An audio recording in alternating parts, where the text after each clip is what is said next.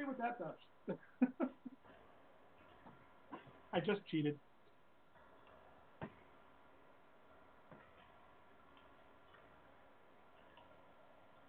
I just threw a piece of tag board in it. That'll work. Let's see what happens.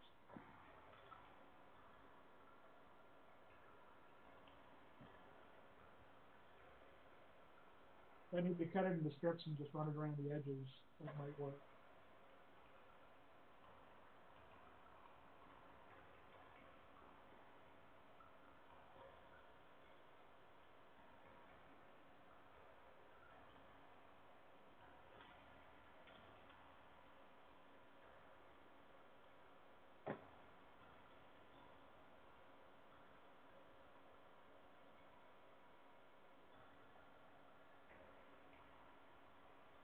Well, hey, I'll be back in a couple minutes. Go do what you need to do.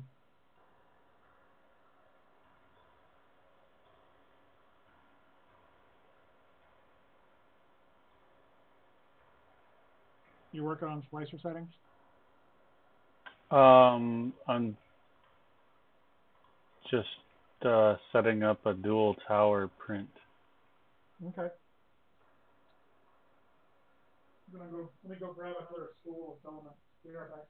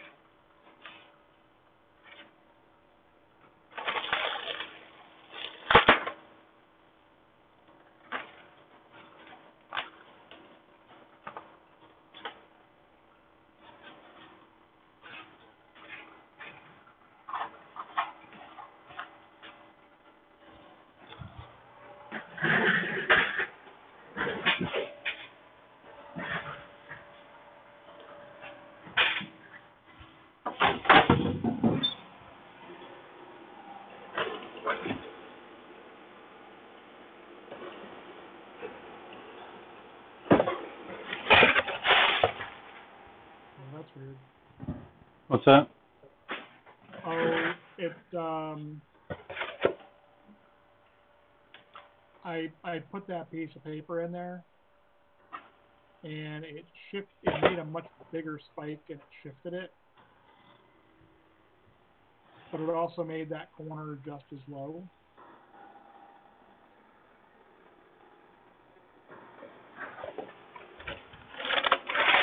I'm going to construct a little box that will hopefully catch all these purges, because I'm getting tired of trying to clean them all up. Oh, it makes a mess. It does indeed.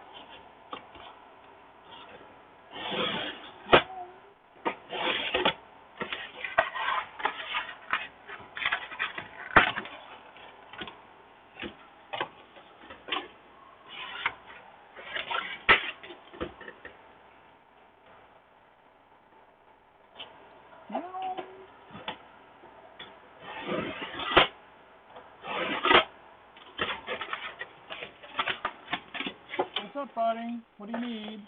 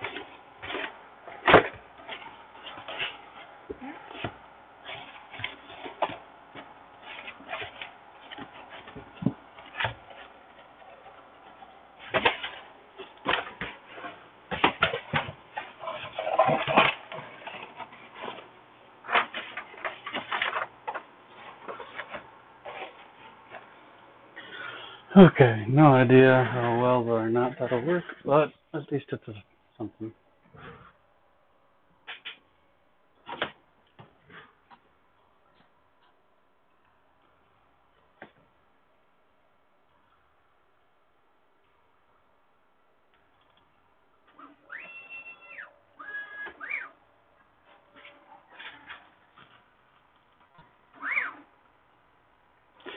Yeah, I don't know why, but the Z-rod started squeaking a lot. Despite my best efforts to lubricate them again, they're still squeaking. So Huh. I don't have the Delrin pieces because they didn't have them at the time, and then they sent me the wrong ones for free because I had emailed them, and then I ordered, and then they sent me like some free ones, but they sent me the wrong ones, but they're free, so I didn't complain. So does that mean you have brass in there? I do. So Got a grease on it? I did, and it's not enough, I guess, because they're still squeaking no matter what I do. They were silent for a while. I had lubricated them, and they were fine, and then they started squeaking again, and I reapplied lubrication, and nothing I do seems to make the squeak go away anymore. So yeah, I just I don't know if you heard it, but I ordered the Delrin ones. So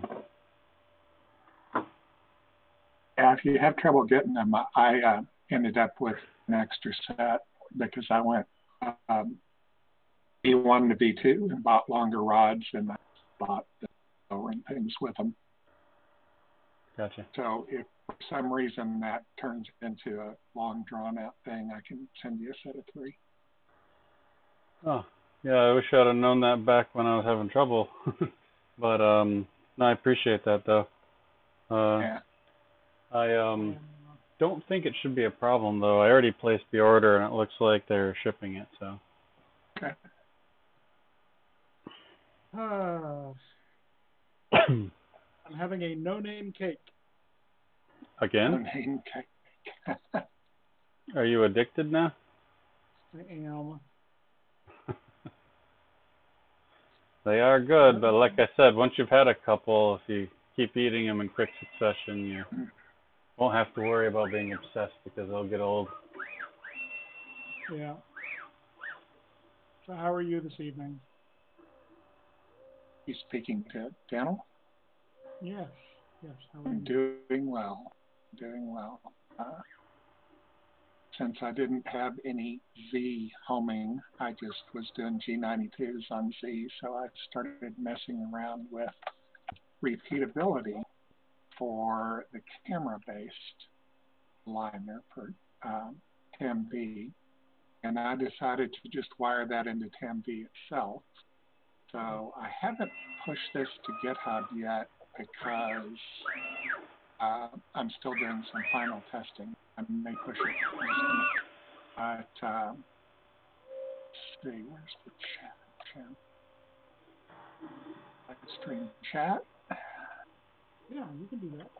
I mean, you can start a stream if you wanted to show something. Oh, no, this is pretty much text. So I was just going to post it up. Well, that doesn't look pretty at all on Discord because it's just not wide enough. That sucks. Oh, I guess if I widen my browser window. Yeah, I was going to say mine looks okay. Okay. Yeah, my browser window is not wide enough either. So. Yeah. Well, it obviously wraps and sucks if it's too narrow. But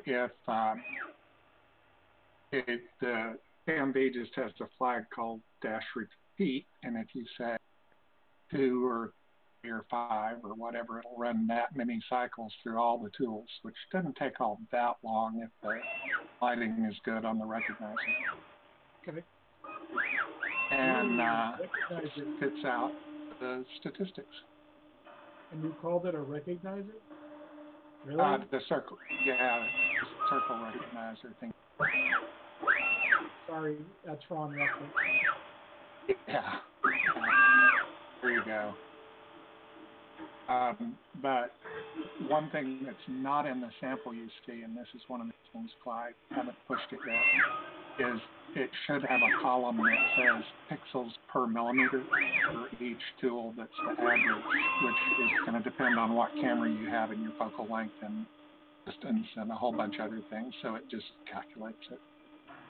And then the note at the bottom that repeatability cannot possibly be better than 1 pixel. Okay, that makes sense.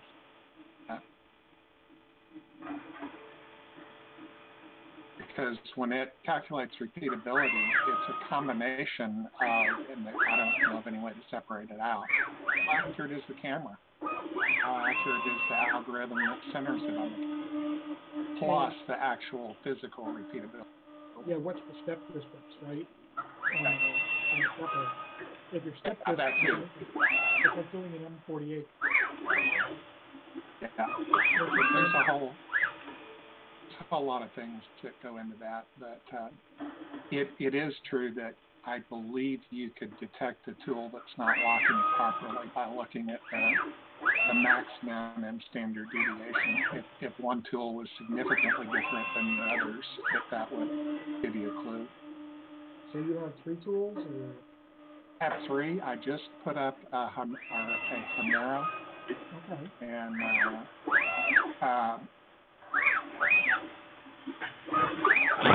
Jar Hobbit, I think I'm using your STLs for that. Okay, I know that there are some adjustments that need to be made. Yeah. It works pretty well. The one thing I found out that we discussed a lot is the Hemera is a little deeper than the BMT6, so you need to add your parking stalls for the 6s. And in fact, it took me sort of an embarrassingly long time to realize that one of the loud clunks I was hearing was the crossbar hitting the Hemera. Oh my, okay. Yeah, you just have to make sure that your all your tool plates, I guess the tool connection plates are in the same plane. Yeah, more or less. More or less, yeah. And you shim or space. All right, what the hell have I got going on there? My little purge box is collecting the purges quite nicely. What printer are we looking at on the feed? Mine. Oh, it's looking pretty good. Thanks. I am trying to get my CR10 working again so I can get it back to printing masks when I go back to work on the Hemera. I'll get back to it on the face shield, I mean. Because I just dropped 50 off today. I don't know what I've done. I was trying to shim my bed a little bit. That was that picture that I posted as the MS5. And I tried to shim the bed a little bit, and I've got some weirdness. And I don't know if I've done something wrong. I don't know if this is completely accurate or not. I'll tell you, I believe these printers can tell when they're printing COVID stuff, because I've had printers that have been ultra reliable for years do the weirdest shit while trying to print. Yeah. I have a big Delta that's a scratch build that has been one of my rock solid go-to printers. If I have to print anything, and it has twice now spit its Bowden tube out the top of the extruder, which it has never, ever done. And just the weirdest things. I think it's something to do with the max optimizations we're doing for the speed. Maybe. I was trying to push the speed on it a lot. I mean, it's a pretty fast printer to begin with, but I was cranking it. And, I actually started. Go ahead. Oh, go ahead. I actually started running into problems with the PETG. The PETG that I started printing all this stuff with, I could easily maintain, 100 millimeters a second print speed, no problem. Yeah. And then I switched filament, and I'm now like that one particular filament. If I print faster than like 65 millimeters, even cranking the heat up, it Yeah. prints like crap. Just won't do it. Huh. Yeah. Yeah. My theory is it's the same way that dogs can smell fear. Printers can't tell.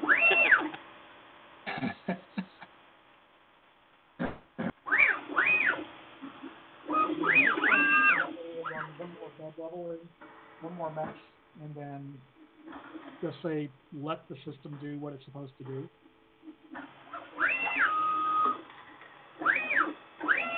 The problem is this thing is so big, I don't have a space that I can lock it away from the rest of the animals. And you put a 15-pound cat walking across the bed. Yeah. Oh, and this dumbass cat, sorry, he's the big orange doofus. He walked across the bed while it was running. The bed was at 60 feet. And he just kind of like trotted across it. And it's like, you're a dumbass. You just burned the shit out of your paws, didn't you? So. And I got a layer shift. So my friend Jeff, that I've been doing a lot of this COVID printing with, he is, he's the kind of guy that like he decides he's going to do this. So he already had 2 printers, so that has led to the purchasing of the 3rd, 4th, and 5th printer now in the last like 3 weeks, of right? course. And I've got 2 more on the way. So. Well, and it's dangerous that we both, I live like 2.5, 3 minutes at most from Micro Center. He lives, 15 minutes from Micro Center. So, and IC3D is in town here too. So while the rest of the world is having... Oh, wow. Well, so... What?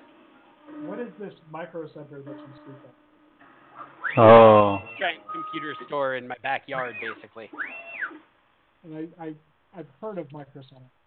So I live about 30 minutes from one, and they are a fantastic thing that seems to occupy a niche that has survived many other retail folding up and this and that.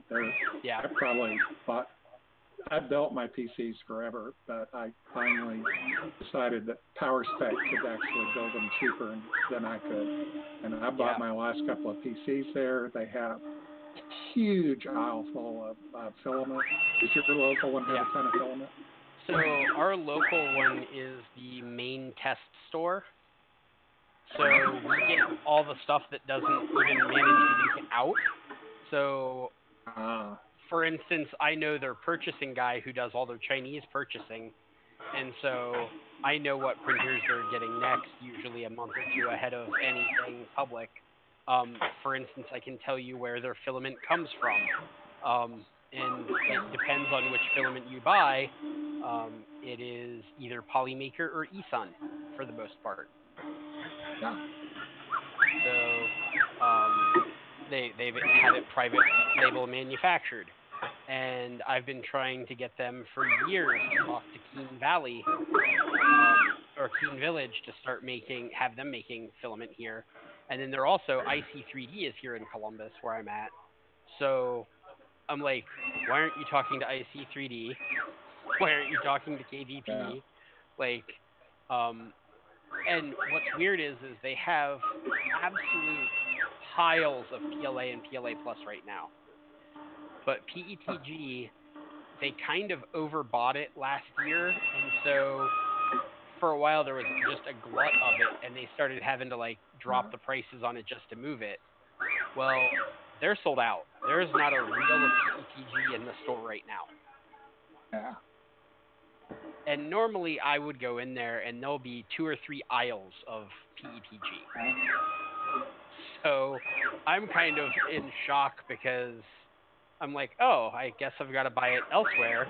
And compared to what, IC3D is good stuff, but it's expensive. Yeah. $30-something a roll. When I'm used to buying it for like 18 to 22. Yeah. Yeah. And that's, I've got some stuff that I got to print now, but Innofill, I found a cheap source for Innofill. I can't tell if it's backstock stuff, but it's like 3D Print NA, which is out of, I think, Canada. I was looking at their stuff a while back. They started carrying, well, they've carried Innofill for a long time, and it's all 50% off. And Innofill's pretty good stuff. So are you printing your coded stuff in PETG instead of PLA, and is there a reason? Yeah, so so the local VA hospital here, and the national VA has specified PETG, and they've specified a specific mask design that they accept. And it's pretty good.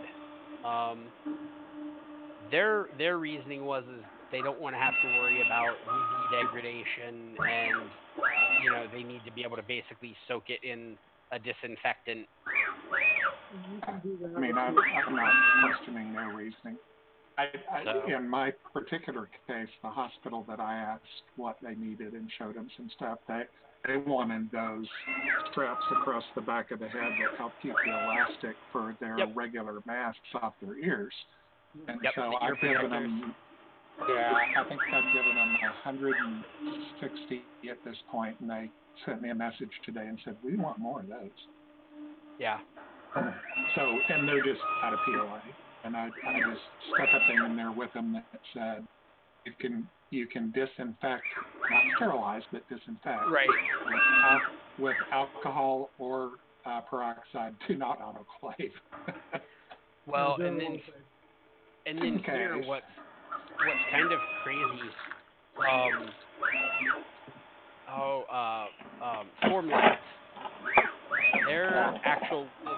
One of their North American locations is up in Dayton, Ohio. And they've worked with the state because one of the things that is impossible for them to get a hold of is the swabs that they use for the test.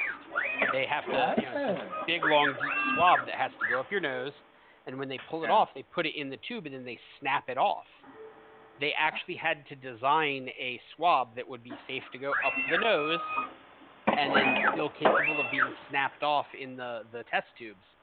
Well, and they've got the material. Yeah. Well, and that's actually the part that is in Ohio is Formlabs Material Lab.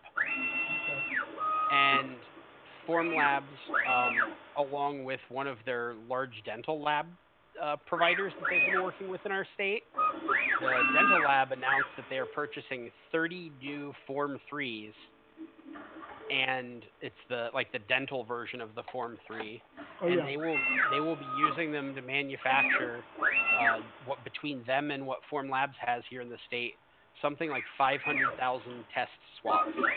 Nice.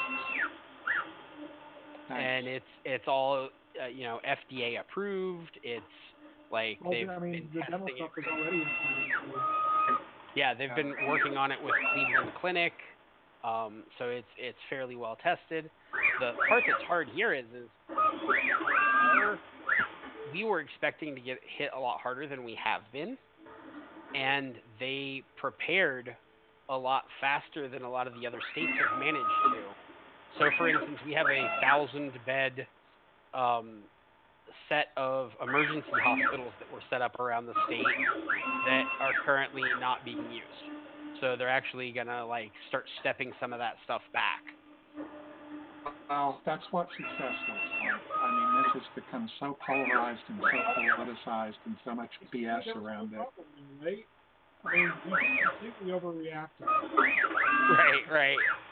Well, but I don't know that. I mean, some of it was overreaction, but that's also what successful isolation looks like, and that's Right. one of the problems in all the BS going on with this is that success looks like you didn't do anything. Right. You know, I have a couple coworkers that and people that I work with who are in New York. Yeah. And like one of the guys that I work with in New York, he's like, the neighbor down the hall, passed away a couple weeks ago. Yeah. I've got 2 or 3 tenants in my building that their parents have passed away. He's like, I have a coworker who's been in a coma for, about 2 weeks now. Tell him that's overreacting, right? Yeah. Now I work with a lot of people in New York, and I talk to them on a daily basis, and yeah, it's wild, but in all kinds of different areas. I mean, and I know some people that are real doubters and think this is all a conspiracy theory, and it's just so squirrely. Oh, I was telling, these guys the other night, somebody on that I'm friends with on Facebook has a friend, and that person posted something on one of my friend's comments, and it was this long, diatribe that was mostly full of BS, honestly. Yeah. And so there was so much BS in it, though, that I basically just picked one thing and was like, "You're an idiot," right? I just like spelled it out. I was, my patience for it is over. You're an idiot, and here's why. And they basically came back and they're like, "Well, you name calling and stuff is bad, and you didn't address my other issues." Yeah. And so I'm like, okay. So, and this is one of those things where, I have a tendency for thoroughness in things, and so I sat down and I went line by line through their entire thing, and cited facts and actually provided citations. Oh, well, but that's all just government conspiracy stuff. I mean, you say those are facts. I say that means that you're under their mind control. Yeah. The best thing though was a sunk cost fallacy. Yeah. No, seriously, that's what it really comes into. It's like they've both invested so much emotional energy into it. They can't afford to not to defend it. Yeah. Well, and so one of the funny things I did, though, is one of the sources that I cited was, of course, Fox News. Oh, excellent. Nice. So, and I was like, well, but that can't be fake news. Like, you trust them. It's like... And it was... What was funny was I posted it. I spent probably like 3 hours one day on it just because I felt like it, Yeah, got a little bit of a fire underneath me, And sometimes it's sort of fun to push somebody to be intense. Yeah. So I posted it, and her response back to me was basically like, TLDR, I still think the way that I want to think. And my immediate response back was, well, that's part of the problem in the first place. Yeah. And then, because I put so much time in it, I was like, you know what? I'm going to just share this on my feed. I'm going to take her name out of it, and I'm just going to share it on my feed in Facebook. And a bunch of my friends were like, hallelujah. Yeah. Yeah, it's just very interesting. It's to me an ever fascinating social phenomenon. I told somebody on the text Discord the other day, the thing that just cracks me up. I mean, I look at it and I can't help but giggle.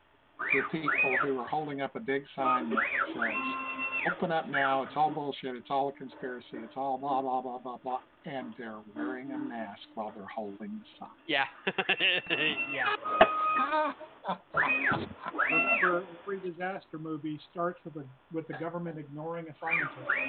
That's true. That's true.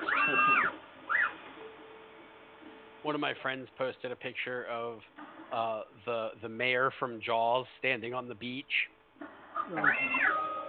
and they're like, he opened it up too. Yep. We're gonna need a bigger boat. Oh man. I am having no luck with finding a power connector. Yeah.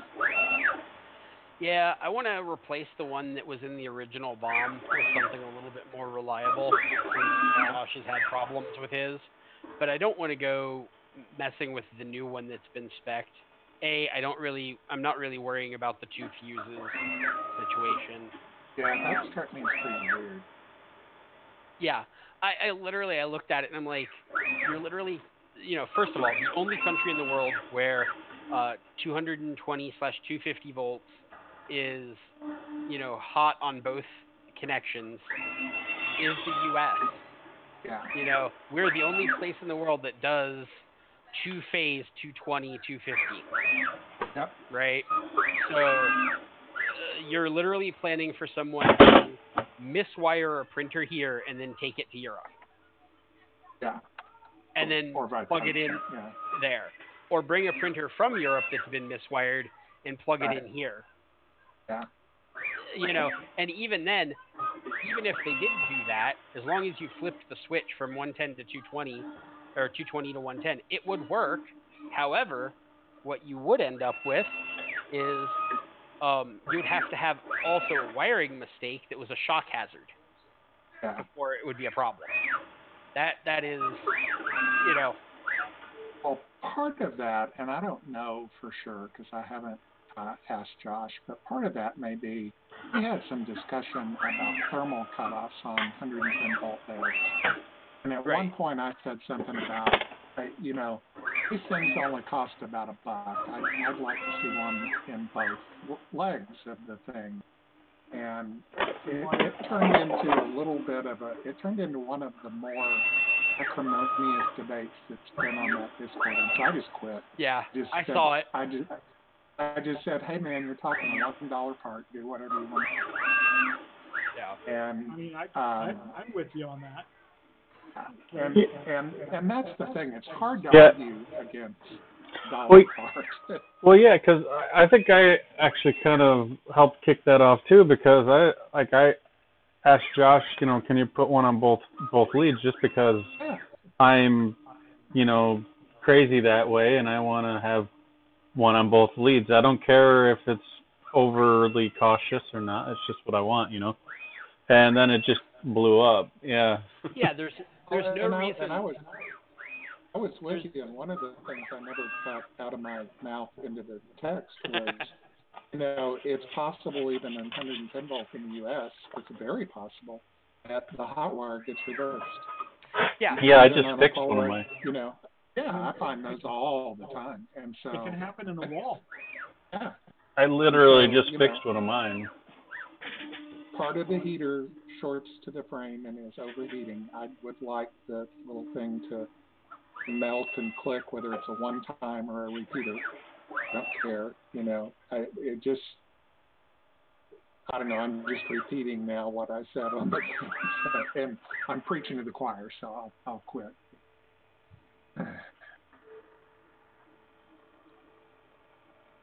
So I'm trying to find a plug that will fit the original form factor and replace it. And that's what I was going to say. I actually didn't use the one in the bomb because I have a pile of things laying around, and let me see if I can find it in the next couple of minutes. And I may not get the numbers right here, but it seems like almost all of those things that you find are set up for, 5 amps or 10 amps or something? 10 amps. And you can find you can find a bazillion of them that are cheap and probably all made in the same factory that are set up for 10 amps that have a cartridge fuse and a switch and a little IE, whatever that is, connector and 3 lugs. You can find those. How many is a Brazilian?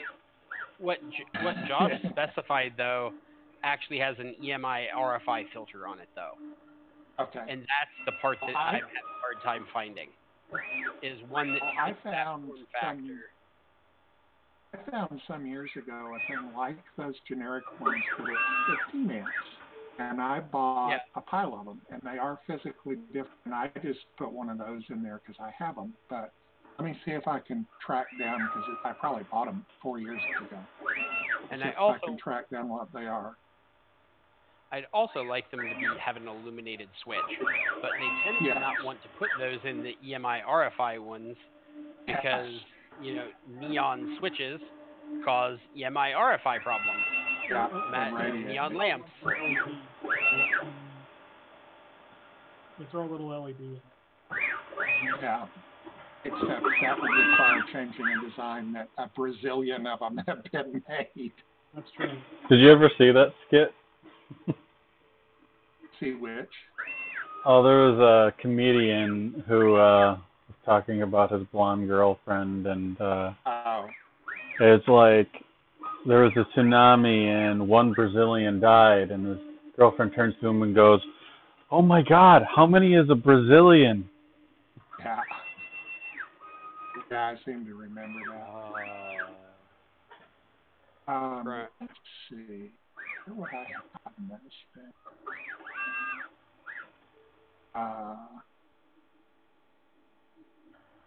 Remember what you even call them.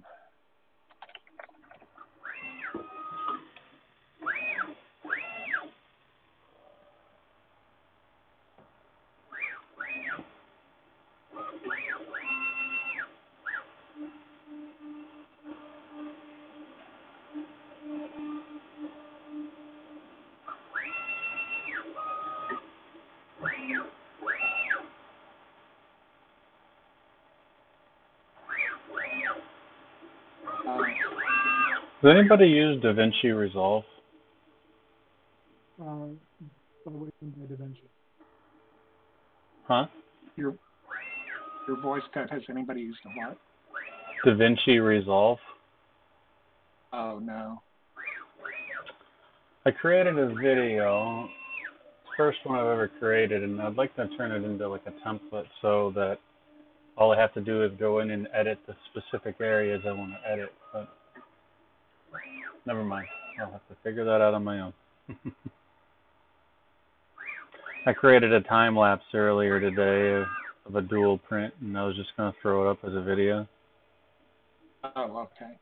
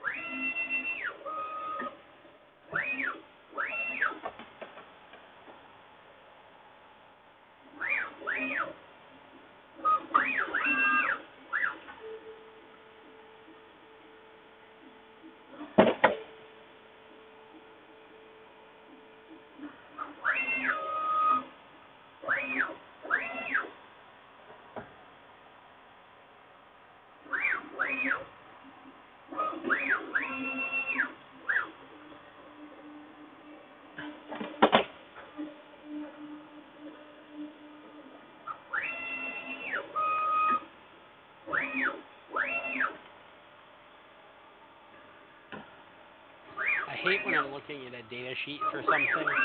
I'm looking at data sheets for the outlets, and they don't include just the data sheet for that one particular type of outlet. Oh, yeah. It's for like every outlet that this company manufactures in one like 30-page long document. 15-digit part number to figure out which is which. Yeah.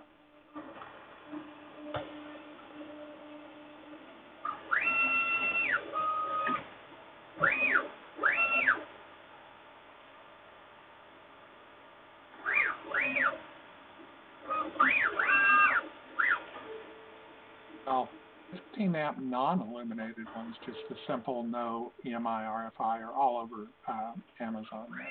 Yeah. So I had trouble getting them. I'm sorry, full 15, not 10. Okay. I had trouble getting them years ago, but they're all over now.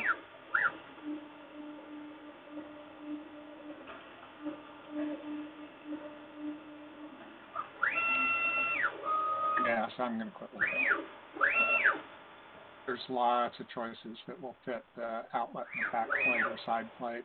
Also, I didn't put mine in the side. I put mine in the back and just cut an equivalent hole in the back plate. Yeah, see, I already have nicely lasered stuff, and I don't want to mess with it, so I'm trying to stick to original dimensions. Understood. Although I think the hole that those fit is fairly universal. According to what I'm seeing here, it should be 59 centimeters by 49.3. Yeah, so I'm going to check that.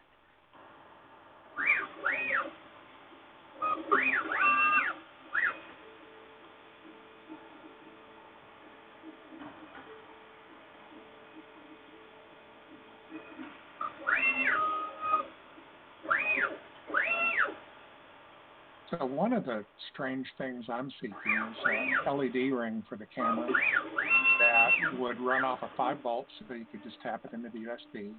It's not smart LEDs. It's not NeoPixels or WS2812s or etc. Just a 5-volt ring, and I haven't found one yet. Those are a little tricky. Yeah. Anybody will sell you the NeoPixels or Hot Stars or whatever. Yeah. I mean, that plugs right into the Duet.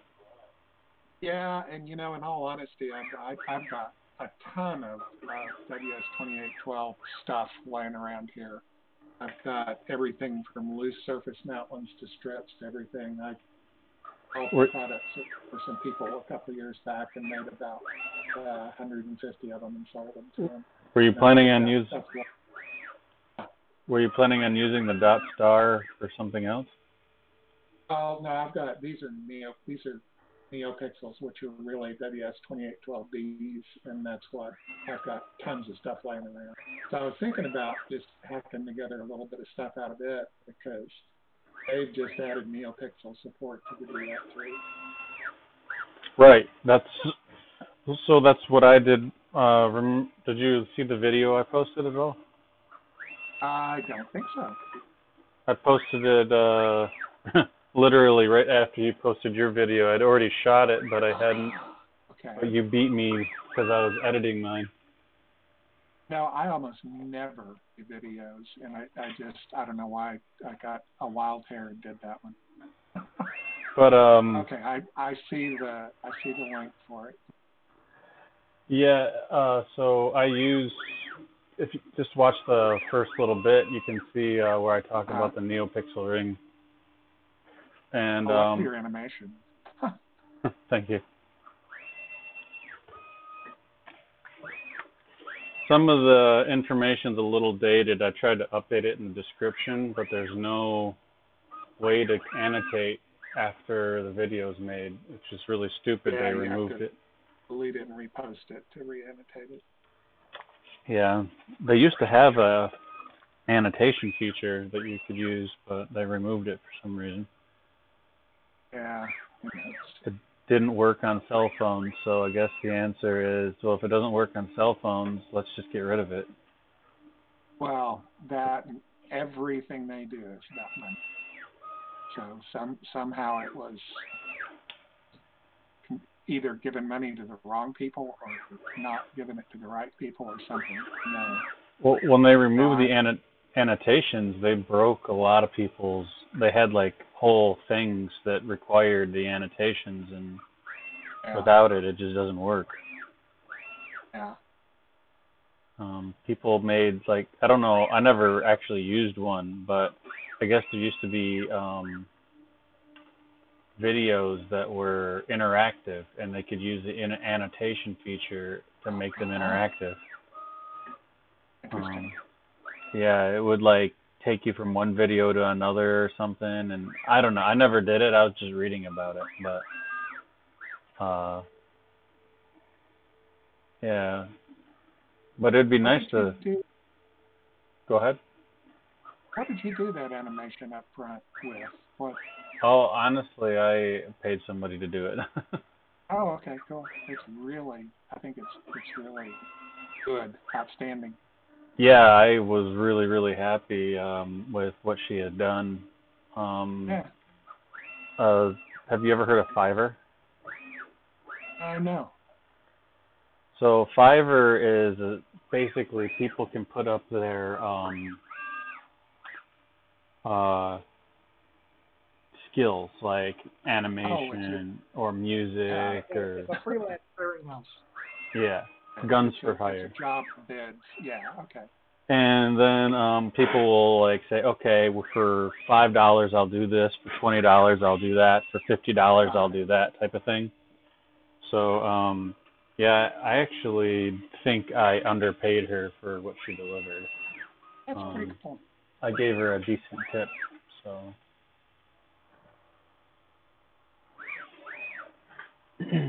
There's an ending animation that goes along with it if you make it to the end.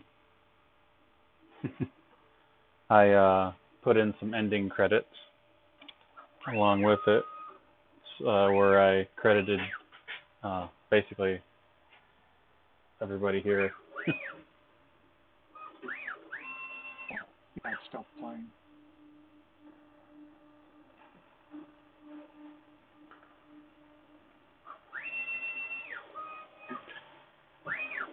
How do you pronounce your last name, by the way? Estes. All right, that's what I thought. Estes Park in Colorado, which I have nothing to do with. What about the model rockets?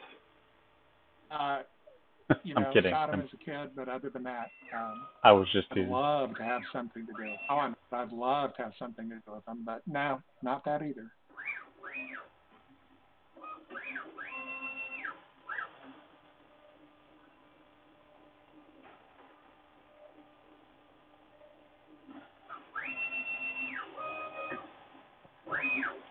I keep forgetting that for whatever reason I forget to save the value, so every time I restart it,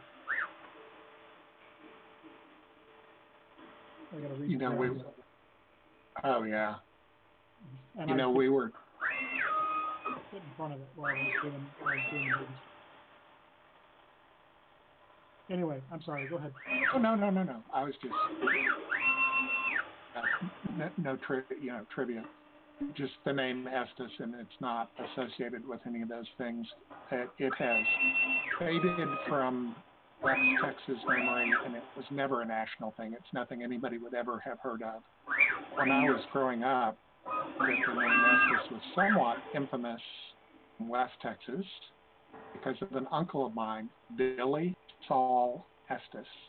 He made a habit of selling fertilizer tanks to farmers he did not have. And he collected money from the farmers and moved on down the road for a long time before they put him in jail. So there was a con man called Billy Saul Estes that was infamous when I was growing up. But fortunately, that's all faded. But he really was an uncle.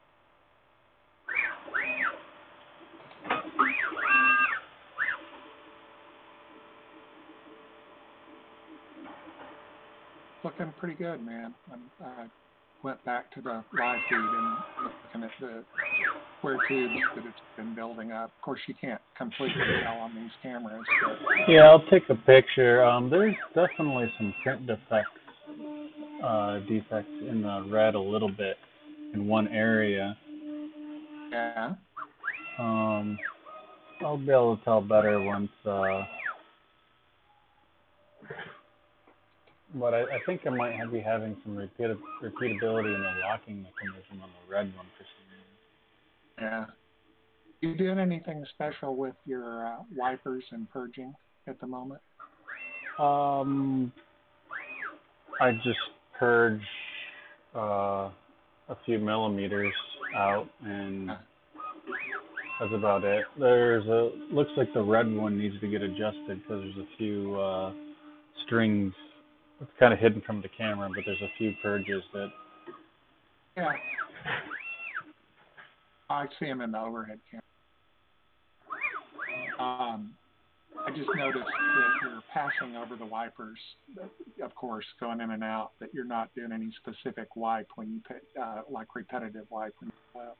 No, I was, but I disabled it. The black one purges great, but the red one, though, I don't know, maybe I need to move it up a little bit or something, but for some reason it is not catching all the red purges. There's probably about 4 of them stuck to the outside of the print. Oh, yeah. Yeah, I have noticed those silicon wipers are fairly sensitive in height. Getting them just right, I guess, you just kind of want them to wipe across the conical part of the nozzle. Did you see the posted in the climate? H2B put it out there, and then I put the thing in. Yeah. Did you take a look at the little video there? Okay.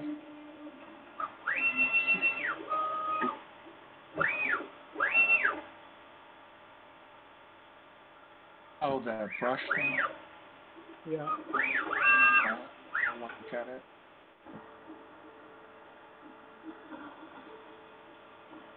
Okay. Just a bit.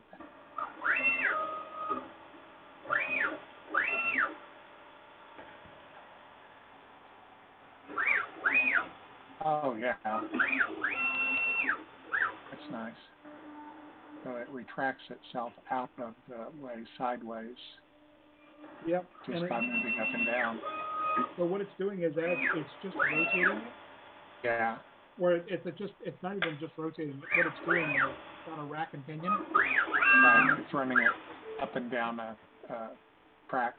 Yep, and it's running up the track, and it's got a little bit of Z, so you can actually continue to drive it, and with the raise the nozzle, or raise the rifle past the vertical point, or past right. Once it gets fully extended, it can raise it. Yeah. I see the M-shaped thing, and so as it drives the rack, it drives it into or out of being over the print. That's nice. Well, I'm printing one right now. Yeah. Mostly so I can actually, I'm playing with it in CAD, the model, and for whatever reason. It came in as bodies, and I couldn't do it. Oh. Because it was posted in SolidWorks 2020, which, if I, in May, I can get SolidWorks 2020. So they've got the 1920 academic year version. Yeah. Right, from CAA. But until May, June time frame, I guess. When the 2020, the 2021 version comes out. Yeah. For the academic, which means I have to completely uninstall and reinstall. Yeah. But that's not big. That's not really big. That is a pretty cool little brush thing. It's interesting.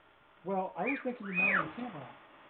Yeah, I saw that, and that's not a bad idea. The only thing you would give up with that is the camera would not be quite as Z-adjustable as if it was on the bed. Oh, right.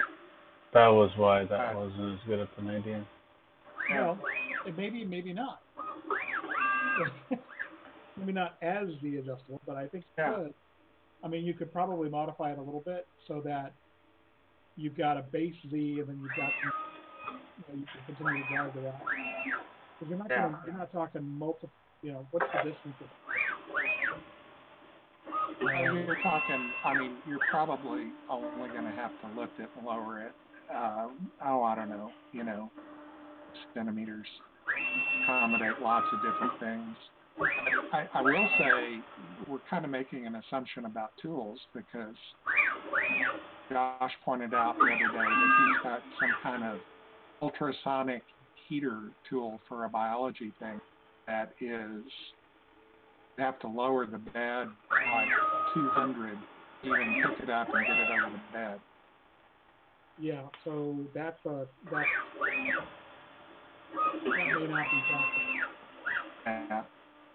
So I've become convinced that the camera needs to be attached to the bed somehow, either along an edge or on a direction app. And I'll tell you, after putting together the Humera and this and that, and you may or may not have seen my post earlier today, camera along any given edge of the bed just doesn't work.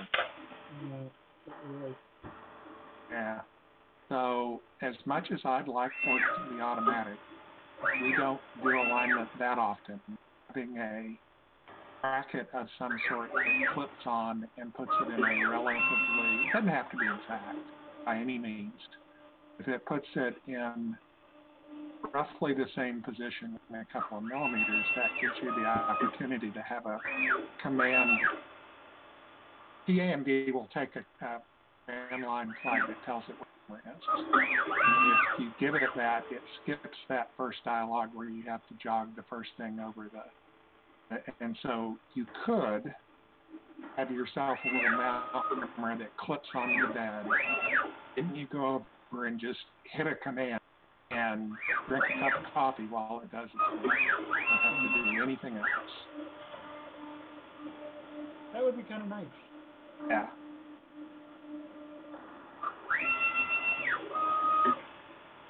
It's really funny. What's that? It's really funny. I'm sitting here the whole time trying to like find the specs on the thing so that I can find a replacement for it. And then you know what I realized? I'm trying to look at like data sheets and stuff to get the measurements, and the data sheets don't have any measurements. I have the thing here on my desk. Yeah, and there it is. My micrometers are right over there. So There it is, physical reality. What a resource. I do that too.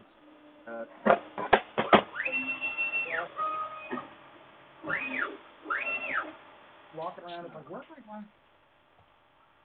Yeah, on top of your head? Yeah.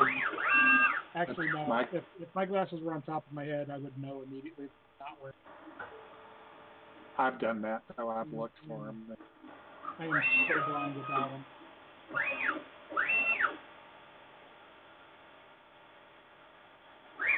So yeah, I'm trying to,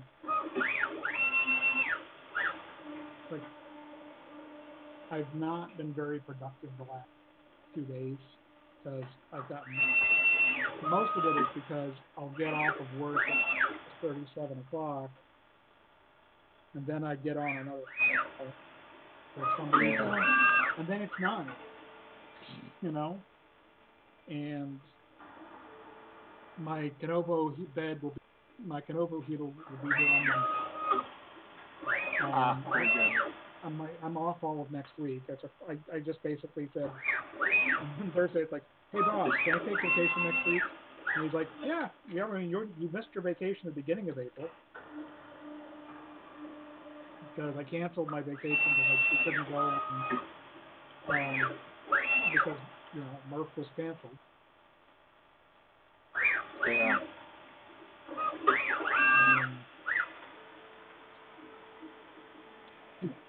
Excuse me. I have a glass of milk with my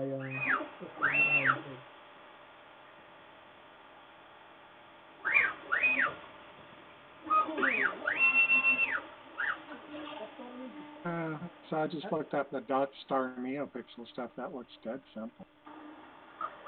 Yeah, it plugs right in and like 2 lines of G-code and you're done. Yeah. Huh. Okay. Well, better try. Here, I'll drop the G-code in there. I used. Oh, I found that.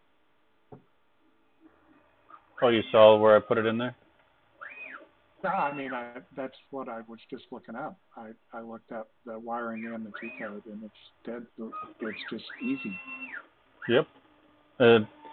I couldn't find the wiring, but I figured it out. It only says it on the getting started guide, not on the wiring diagram. Yeah, but I figured it out, no problem.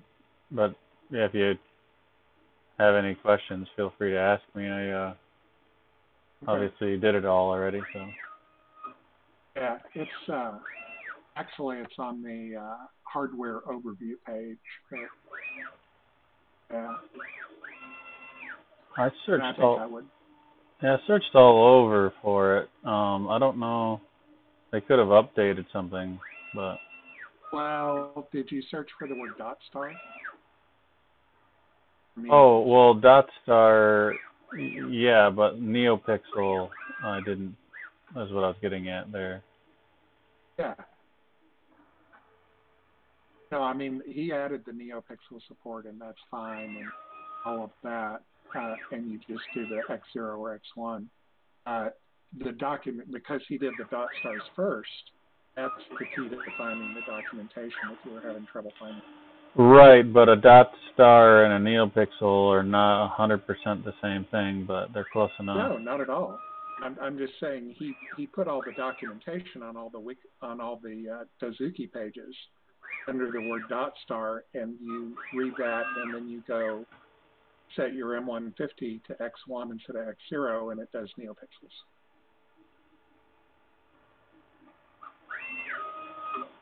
Because he added that later. It's just, it makes it hard to, if you search on the word NeoPixel, it's only in one place in the Dozuki. If you search on the word dot star, it shows you like the wiring and stuff. Even though on that same page it says how to do the NeoPixels, it just couldn't find it. Gotcha. Well, either way, I guessed correctly, so. Yeah. It's pretty straightforward. Yeah, not rocket now, science. So now, I said I had a bunch of this stuff laying around. Let me put on my wireless headset.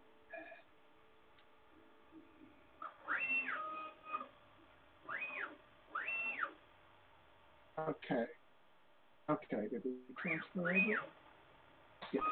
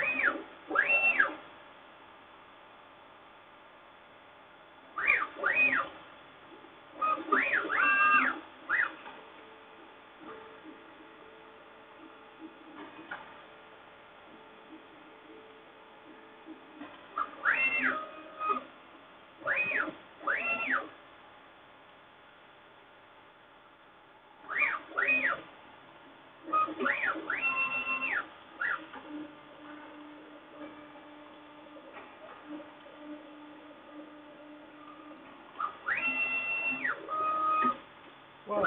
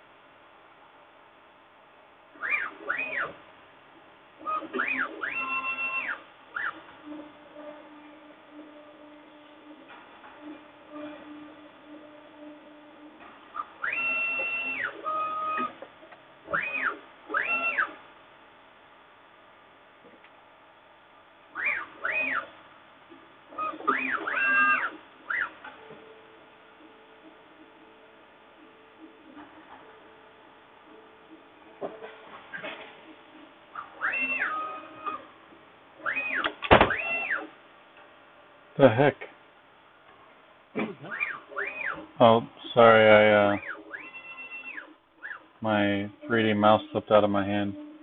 But man, this thing is almost brand new, and I swear I just charged it last night, and it ran out of batteries while I was working with it. Like, I've only owned it for, I don't know. Did you buy it new? Yeah, brand new. Weird.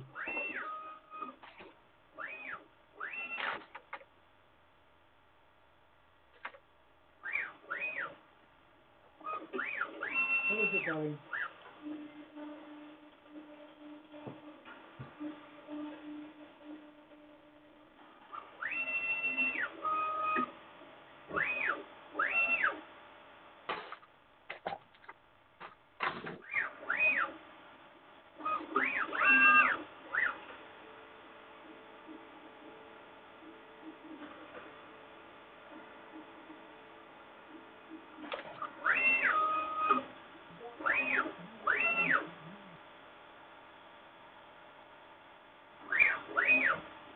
I'm gonna need it.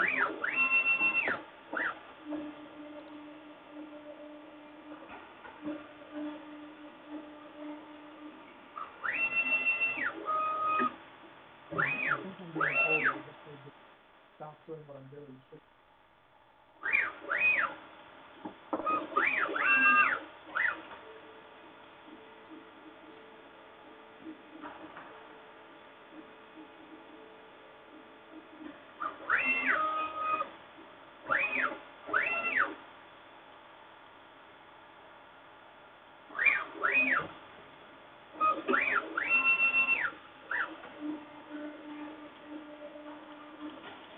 Oh, dang it.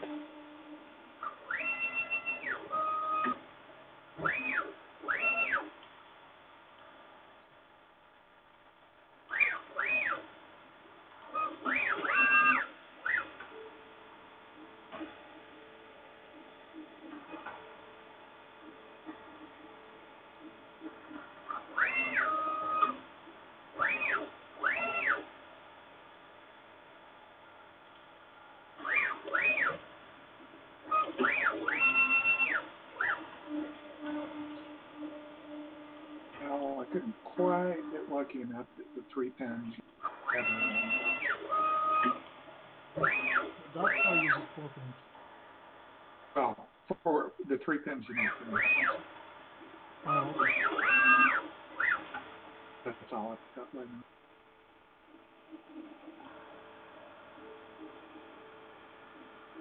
I'll have to grab a different connector. But that's okay.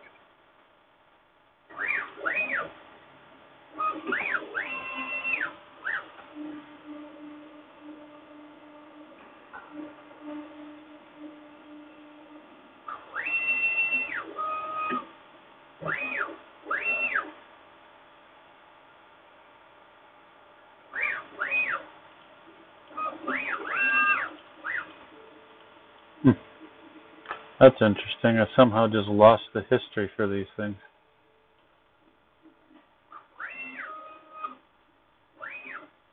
lost the history in Fusion? Yeah, I've never done that before. Like the history for these objects are just simply gone. Yeah.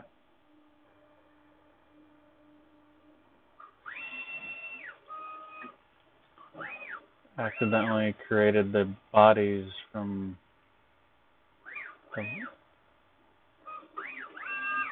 incorrectly.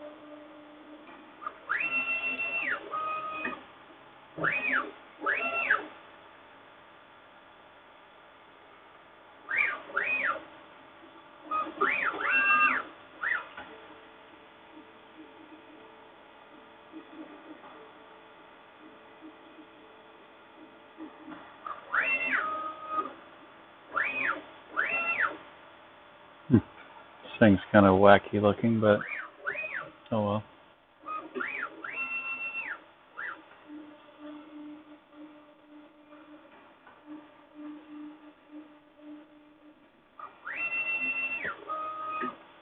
Are you saying it's a chip off the old block?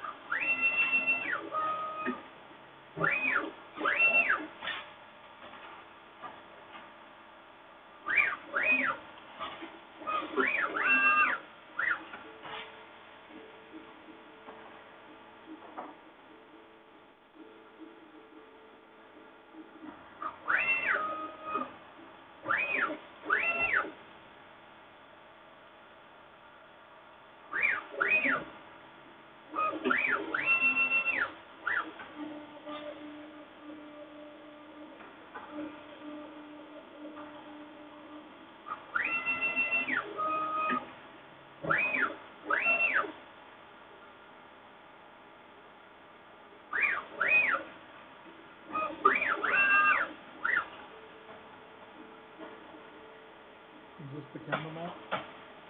Yeah, I'm just playing.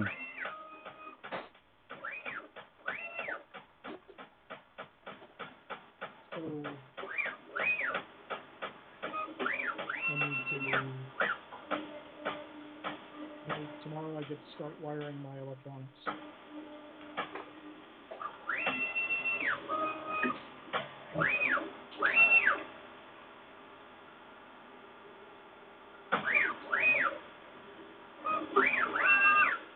So what changes do we need to make for the Hamara?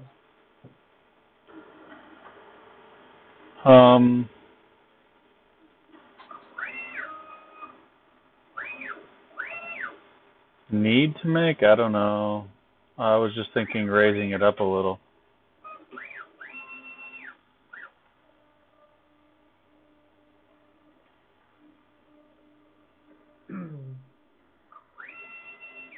Well, that's going to be a little more difficult.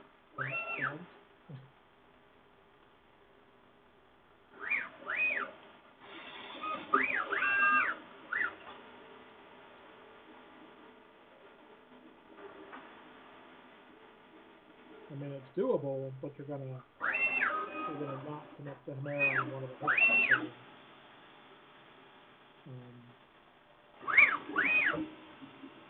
I also plan to put the center of gravity of the Hamara over the pin.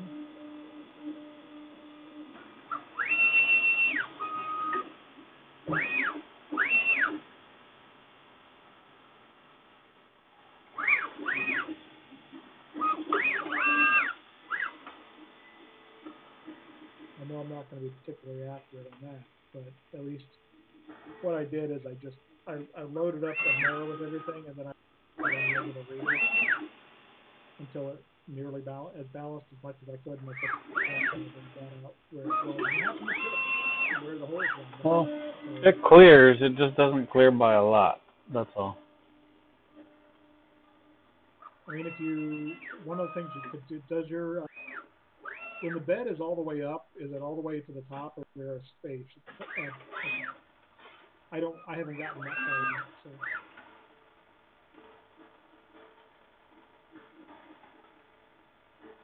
Figure if I get my electronics wired up this weekend, by the time my bed stuff arrives, I'm going to be able to put the bed together and get it on there.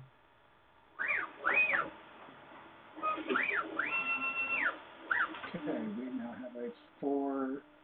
I'm sorry, what? We now have a 4. You're breaking up.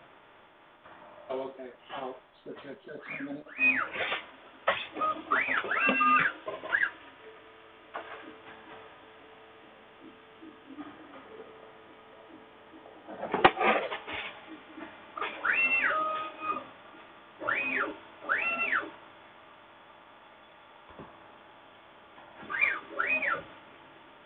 Is this just an alignment or just going back and forth? Huh? Is this just an alignment for the... I'm just going back and forth between the two, and I was going to look and see what the towers look like on the after a whole bunch of tool changes, to try to get an idea of how consistent or not the locking was.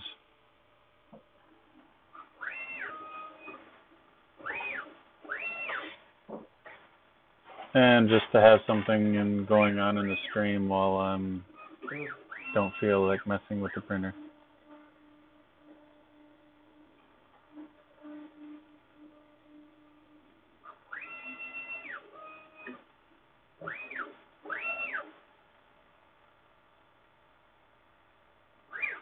don't know if I like this whole.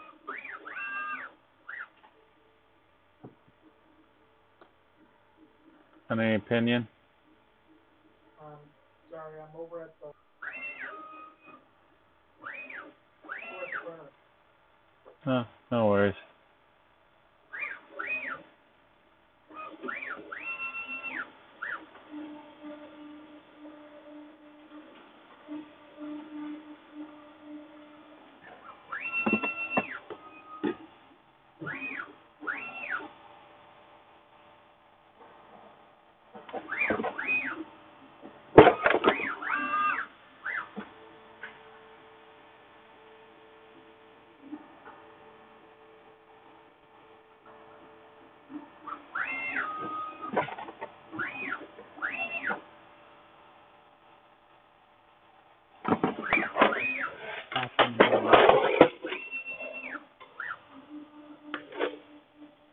And what I was saying a moment ago is I just soldered up a little strip of 4 neopixels in the connector and plugged them into the connector on the 6HC.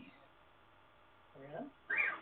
So now I can, on the console, just close the tab that had the command in it.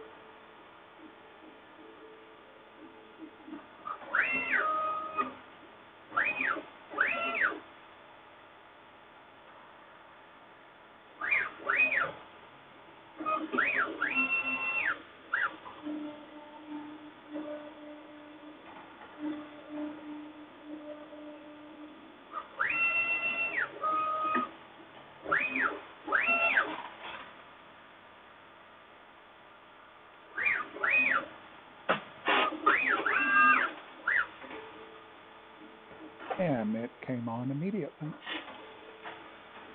The little M150.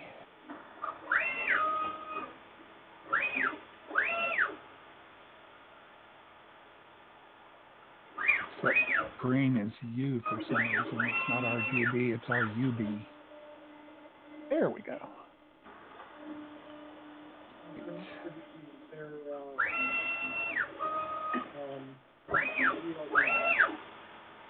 Yeah. No, I'm saying the command letters in the G-code are not R and G and B. They are R and U and B for whatever bizarre reason of Dave's little mind. The green component is the letter U, uniform.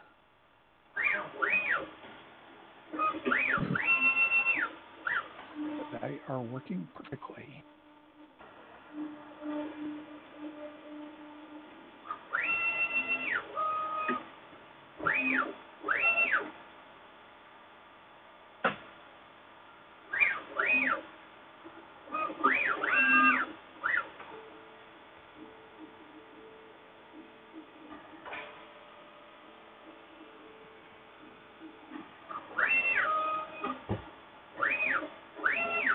I could potentially add a little flag to TAMV to have it set this for people if they want. Say again? I'm sorry, so you can change colors for tools? Well, no, so this is to illuminate the camera is what I'm using.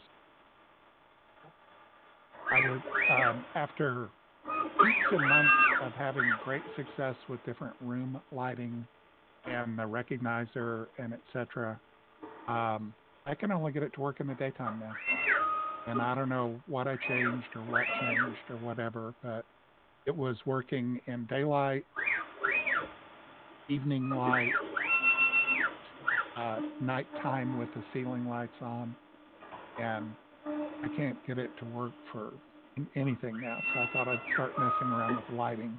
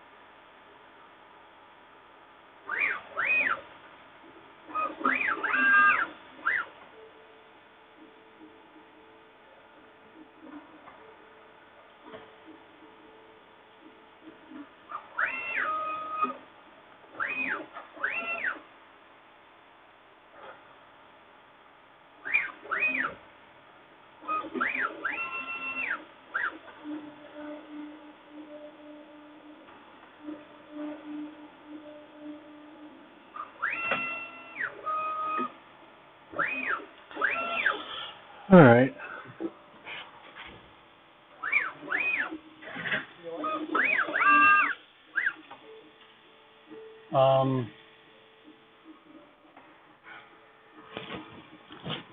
I like it enough.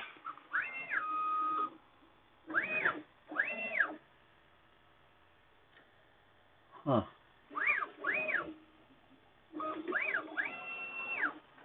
Definitely something going on with this tower. Now the black is kind of seems to have shifted over, but the red didn't, so it didn't skip steps.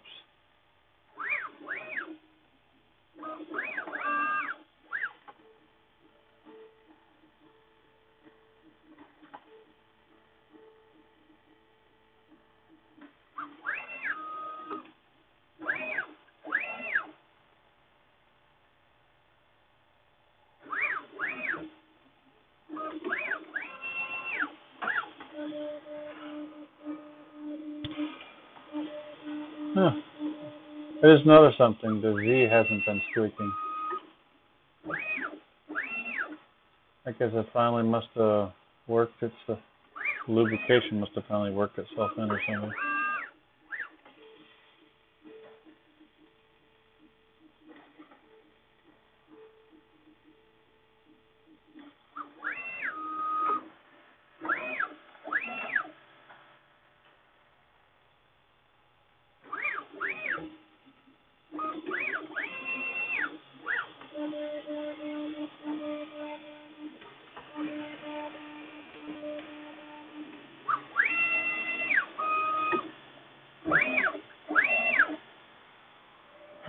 Very odd. Yeah. I don't have my phone down here, so I can't take a picture at the moment.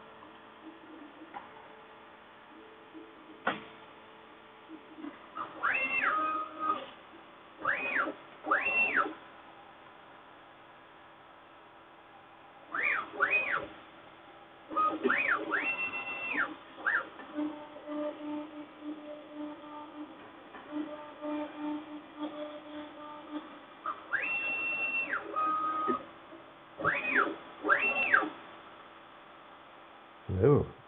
Hey, Josh, how's it going? Oh my gosh, Nice to meet you, Josh. I'm sorry, what'd you say, Josh? Hold up, I'm confused because I have double echo from the live stream. Okay, oof, that was... Oh no, it's back. Hang on. Okay, there we go. Oh, how's your dual print going? It's okay. There's some quirkiness here. I'm just doing 2 vertical towers because I wanted to see if I was going to see any kind of strangeness from maybe locking, not repeating or something. And Okay. definitely see some artifacts on the surface. Well, what you're doing right now looks like a good test to run. If you wanted to pick up like whether or not you're getting inconsistent locking issues. Yep. Are you doing a prime tower before that or no? I'm just purging. Okay, just curious. A prime tower will help because that way you can root cause whether or not it's the restarting of the filament or it's the actual locking that's being consistent. But if you finish, like, if you're actually using that properly by the end of your perimeter of your square, you'll probably be able to make that judgment call. I'm mostly looking for shifts in layer between layers. Oh, something cut out. Mostly looking what? Looking at shifts between layers. Okay, yeah, that's a good way to do it. As long as you're sure that you're looking at the shift and not like the restart of the filament.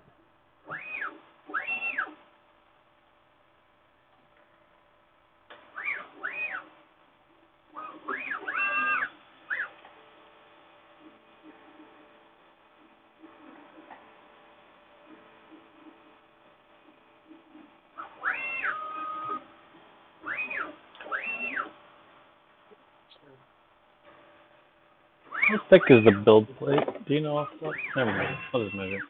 6.35. 6.35.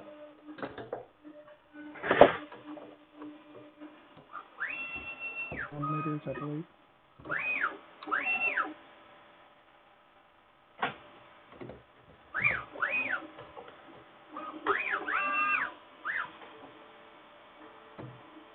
Hello. Hi. There we go.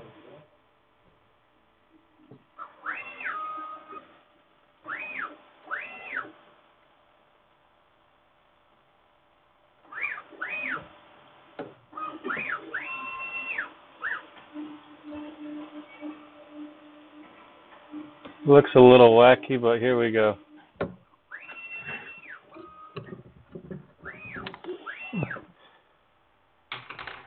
I'll post it to the... Cool. Oh, sorry, I got my head in another machine. Sounds like literally. Actually, yes, literally. I'm trying to buy myself back some table space by finishing the machine that is currently unfinished on the table. Oh, that's cool. What is that? So that'll justify against 2 edges of the bed, and then it'll hold the 270 and a 16 LED NeoPixel ring. Oh, nice. I don't have any way to hold the NeoPixel ring down right now built into here, but I was thinking I might just cheap out and use a drop of hot glue or something. Yeah. Glue is definitely a thing people use in industry and products. If you open up a toy, usually things are glued to the board. Double-sided Ooh. foam tape. I'm sorry, what'd you say, Dan? Up of hot glue, full of squares of double-sided foam tape. Oh, that too. But yeah, so my intention is just to use like a little clamp. I have a bunch of them, like a little 4-inch clamp you can get anywhere, like the DeWalt or whatever. And then so you just push this up against the 2 edges of the bed, throw on your clamp to hold it put, and there you go. Connect the wire up to your for the NeoPixel and for the USB, and you can run your calibration.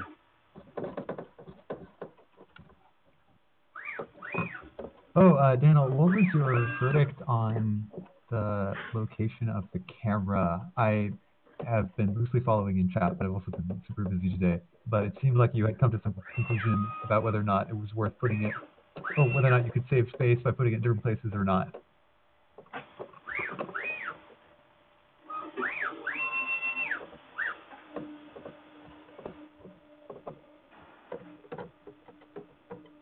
Oh, perhaps you cannot hear me. I'm sorry, what was the question? I don't think Dell has. No, we were just looking at the little camera mount. Okay. Do holes in the front of the bed plate help? I've been back and forth, but I'm messing with the NeoPixel lighting for the camera. Okay. Do you want to know what my values were, or are you just happy to do it yourself? Oh, I've got it up, and I'm moving the light around, and at the moment I just have one little strip of 4. I don't have a ring, and I may solder on another little strip of 4 so I can run it down both sides of the camera. Or I may not. I don't know. I promised myself I wouldn't stay up too late tonight, and here it is, midnight in Texas. So I've been going back and forth with the asking 713 Maker if they're willing to do a new rev of the bed. Being met with some resistance, but working through that, that's okay. I guess my question was, you're still okay with a whole pattern, and I'm happy to share the CAD file beforehand, but a whole pattern is still useful in front of the bed, or no?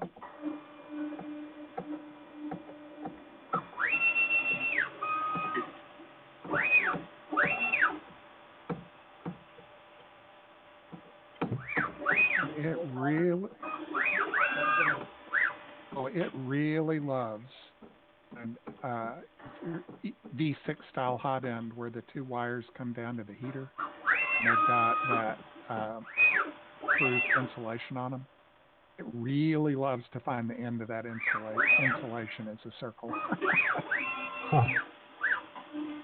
Oh, did you hear, did you end up hearing me? We'll find that all day when it won't find the end of the nozzle. All right, I'm going to go tape that up. I'll be right back.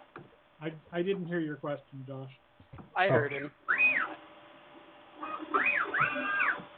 It's weird. What he was trying to ask Daniel is what he thought of the usefulness of having the mounting holes on the front of the bed. He said, we talked earlier about that. Okay. Okay. That's really just a lot of things. Oh, as in it's not worth it, or there's not enough space, or? I mean, if you've got Chimeras on there, you're not going to mount it because they're deeper. I see. And that cause you. I mean, if you give up a tool, right? You can do it, but otherwise, no. Okay. So. Take a look at the nozzle alignment. Some of the stuff that I posted this evening. Okay, I'll look there. There's a swing out mount for cleaning a nozzle, but it could be easily mounted. A camera could easily be mounted. Okay, and I'll take a look there then, because I think I'm kind of under slight pressure from 713 to give him a new bed design sooner rather than later. And I was like, oh crap, I still haven't put the whole pattern in there. Yeah. Okay. Yeah, I was talking with with who? Mandela Roseworks. Oh yeah. Wayne, right? Wade? Yeah, Wade. So I was chatting with him last night about next gen bed. Yeah. He's like, yeah, as soon as Josh gets me the drawings. But he was gonna adjust it to put the magnet mount from the top. Which is okay. That's just his style, and they both work. They all work. Yeah, they all work. Something I noticed when I was cleaning my CNC bed. Okay. Last night is I can actually see on the surface where the machines where the pockets were machined. Oh, interesting. So they like recessed On the bottom. from like the other side of the back. Slight. Yeah, there's a Raised. slight bulge where each of the pockets are. Interesting. I mean, I can't quite feel it, but I can certainly see it. Yeah. I mean, yeah, it could also be that it's negligible for stuff that isn't that. It could be that it's just negligible. I mean, a slight divot. I mean, you've got the whole plate on top of that, the magnet plate. No. This is a small region. I just thought it was surprising when I peeled the plastic. Honestly, Wow, it kind of makes sense easy. because you're not removing material from both sides. So maybe it's because of, well, Mike 6 should be better at that, not having like internal stress. If you shallow or cut, you're not gonna. Well, You're not it depends on. So the internal stresses, Josh, would depend on if they milled it fast and it got hot. Right. And aluminum is one of those things you have to be really careful with. Otherwise, you gum up your bit or your tools. Yeah, it just turns into goo instead of cutting. Right. You got to have enough of a feed to make chips, but too much of a feed. Although aluminum's pretty good at dissipating that. It's not like you're machining titanium. Woo, buddy. Or stainless. Inconel is more fun. Stuff that catches on fire. Inconel and K-Manel. We'll work on that. Oh, and got to make it sub-safe while you're doing it. Sub-safe. I like that. Yeah, no, it's like you make your root pass and then you X-ray it. Yeah. And then you make like 3 filler passes and then you stop and X-ray. Yeah, my cousin went into the welding industry, into welding for nuclear power plants. Yep. And it's ridiculous. You basically get 2 failed welds in your career and then you're done. Oh my. Well, you get funky. checked, but you can check them as often as you want, but if you let something go, oh yeah, no, I'm talking. Then you're done. The welders had to requalify every 6 months. They had to go do a check run. Yeah. And get it tested. He's my cousin who can weld a pop can.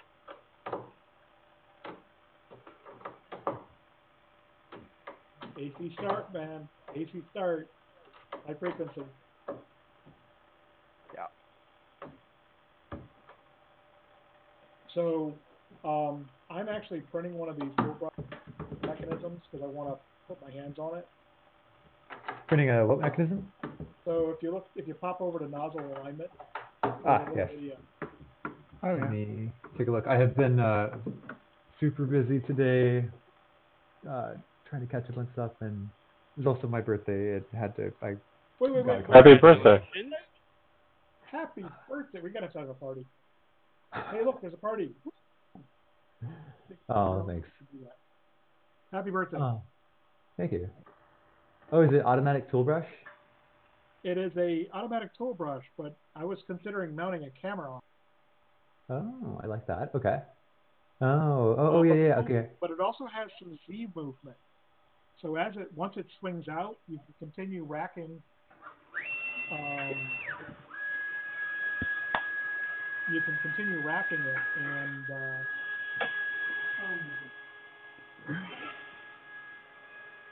I'm really glad I made a box to grab all these shards or purges. I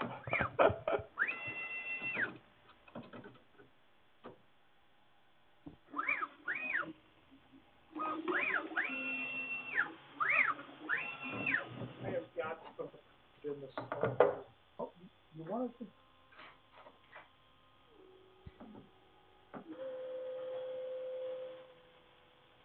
I dorked up my Z offset on the big printer. Now I've had to rework my way back into it.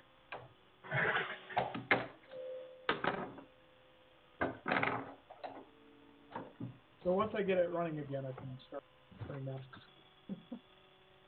So Yeah. happy birthday! So what did you do for yourself today? Well, thanks. No, honestly, mostly work.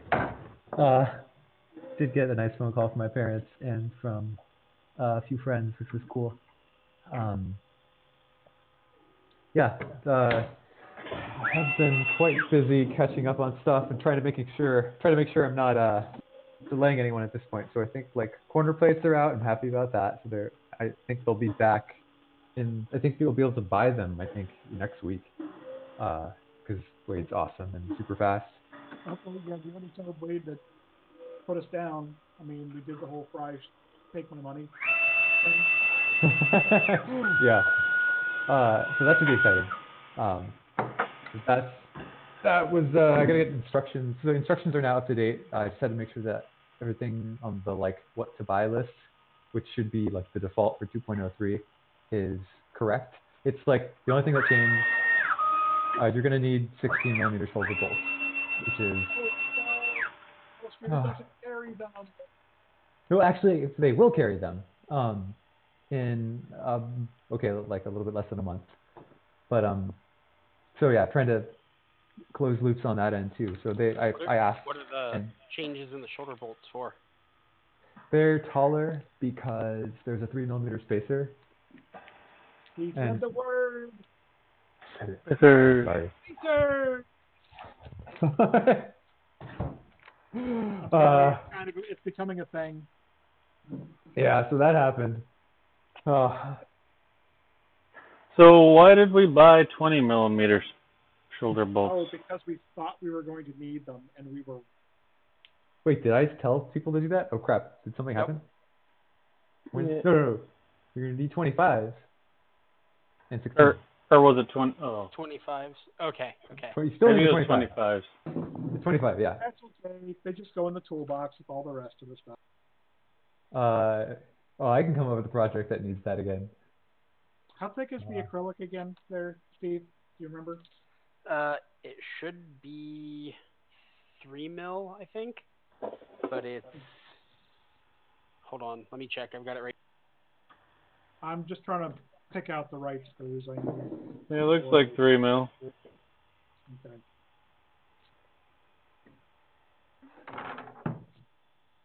Oh, that was useful. It's like 3.2 something. Yeah, I just stuck the fucking screws. The worst. They're not magnetic. Could be worse. I somehow, somewhere, I have no idea how, but a resistor got in the carpet. Ooh. And then the resistor got in my foot. That was the kind of what I was bracing myself for. I was like, those are not like Legos where you step on them and you're like, oops, okay. Oh, no. It's not as, I mean, it's just a resistor. It's not as bad as stepping on a 5x5. Ooh. I had a friend one time think it was funny.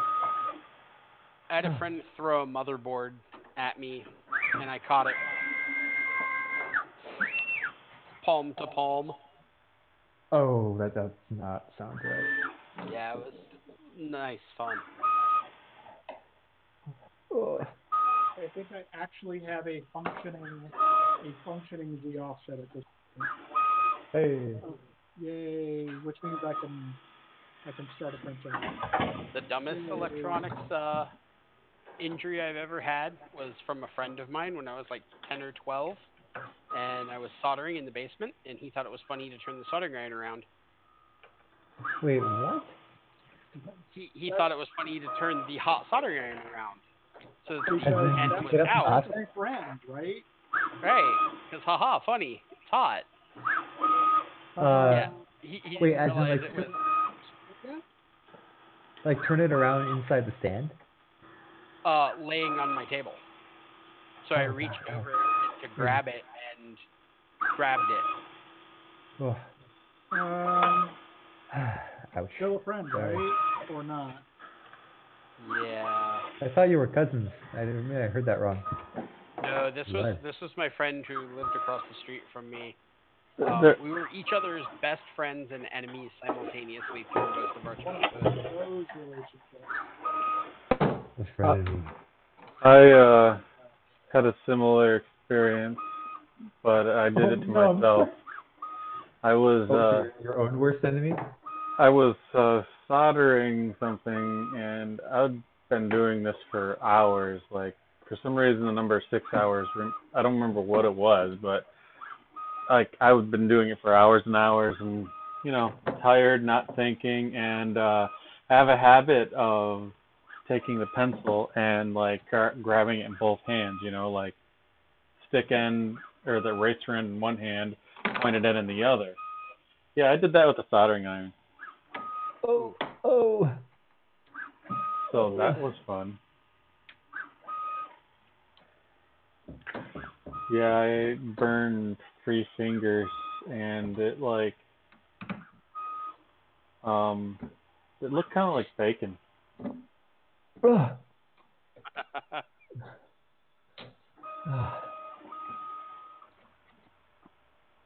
I have lost my calipers. Okay. So Josh, Wait. I'm trying to find a outlet receptacle that matches the size measurements of the original one roughly, because I don't have to cut my precious acrylic panels all over again. Yeah. I know that. And there's such a wide variety of widths and heights. Yeah, for right. They're those not standard. You would assume that there would be like, oh, it's a standard. No. Yes, I did assume, in fact, for like a few months ago, that like there's a finite number of sizes, and the finite number is like less than 5. Yeah, no, there's like 100 in the, like, I'm on DigiKey going through it, and there's, just, and of course DigiKey makes this absolutely horrible to try to figure out, because sometimes they list it with the largest dimension first, and then sometimes it's the largest dimension second. Oh, that sounds bad. So He also calls them the descriptions of stuff on DigiKey. In this case, ended up being really hard to filter. I don't know. I'm normally pretty good at filtering stuff on DigiKey, but I don't know what it was about power inlet sockets that made them very difficult.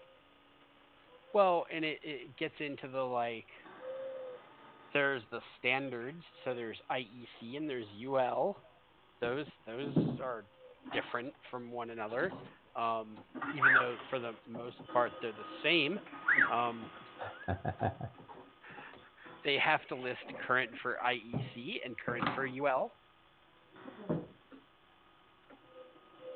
Filtered, unfiltered. Does Josh still have an Amazon wish list? Oh, I have the original Amazon one. All right, guys. I am printing the camera mount if it works out. Well, it's in my my wiki, or my GitHub, if you wanted to look at it for some reason. Cool. Oh, that's the other big thing up for debate, which is like 90% convinced that we should move to normal wiki, not GitHub wiki. The supporting effort will be slightly painful, but I think the result will be worth it. I mean, like, because Daniel, you were adding pictures by linking to like your own GitHub page, right? Yeah, and that's the only way to do it. It works, but it doesn't scale. Yeah. And if you ever remove that, or if you are like inactive on GitHub 3 years or something, and they decide that they're going to kill your project, then everybody, I don't know, like, not that you would do such a thing. Well, I mean, things happen. Yeah, or like someone else who is editing the wiki might do it once, add a picture that way, and then close their GitHub account, not knowing what the implications are. So as long as I did discover a very interesting trick today that I just stumbled across, and I've tried it once. This is an oddity. You can start to open an issue in the repository. You can just paste an image directly into the text field. You don't upload it or anything. You just by drag and drop? Control it. Yeah. Yes. And then you get a URL that you can then put in the wiki, and you never even save the issue. What? That's super bonkers. Yeah, you never even saved the issue, much Like- less committed like or where- anything else. Where is that URL? It's somewhere in GitHub's universe. Wow. That is such a hack. We should just make an uploader webpage that exactly. does that for you. Exactly. Well, hey, that's a great find, though. I mean, but again, none of this scales. No. And like, I feel like as soon as we have metal corner plates and Delrin wedge plates, it's a solid machine. It's not a hack anymore. People should be adding tool pages, adding awesome modifications, and being able to grow that in a place that is like sustainable. Yeah. So I completely agree. We ought to get on the wiki. What are the options of landing spots? Well, MediaWiki, we can get our own URL domain. So that's Much as I'd love call to it- stay up and chat, I really got to go to bed, though. So have a good night. We'll let you know What's that? tomorrow how it goes. Oh, the wiki conversation? Yeah. Alrighty. Sounds good. I was wondering if like, yeah, never mind.